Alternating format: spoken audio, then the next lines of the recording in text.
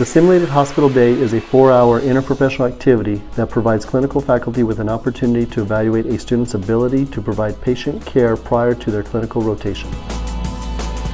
The student health care providers prioritize multiple tasks such as real-time assessments, skills, and procedures on live scripted patients.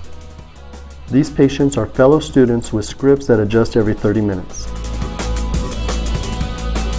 The patients assess the healthcare provider's performance. This data is part of our research initiative.